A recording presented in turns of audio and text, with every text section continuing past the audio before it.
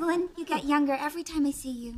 Oh, aren't you a dear? And thank you for the birthday card. Oh, did you get it on time? Yes, I did, and it was lovely. So sweet of you to remember me.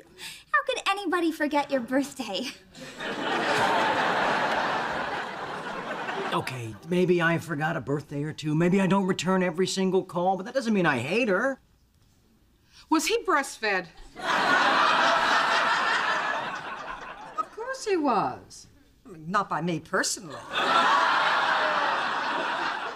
That's interesting, because I see the broads that come through here, and he does tend to favor the big yams. I do not. Oh, really? Raquel Welch. Hey, that's a damn fine film. Come to think of it, the one night we were together, he did spend a freakish amount of time on my boobies. I mean, foreplay is one thing, but golly, it was like making love to a cat. Rose, for God's sake, you're talking to my mother. Sorry, a very giving cat.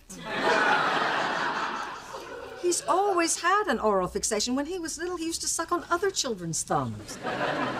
And now he's always got a bottle of booze in his mouth. My therapist says that's just his way of stuffing his feelings. That's what my therapist says. Hell, I could have told you that for free. Hey, I'm here. Hey, it's Jake. Back from his sleepover. Look who's here to see you, buddy. Hi, Grandma. Hello, sweetheart. Thank you for the lovely birthday card. My mom picked it out. Aw, and you love her, don't you? Sure. Thank you. You can go now. Can I go too? We're not done with you. Where were we? We were trying to figure out why Charlie hates you. Yeah. Well, Charlie? Okay, fine. Here it is.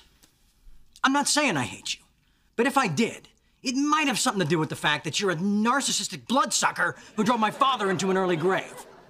After which you married a succession of men who couldn't care less about Alan and me, which was just fine with you because you looked at us like a couple of dancing monkeys you could just haul out whenever it suited you. And when it didn't, you sent us off to boarding school or camp or that kibbutz in Israel where we got beat up because we weren't even Jewish.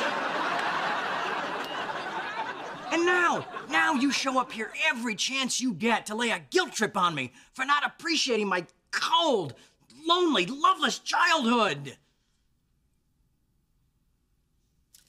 Well,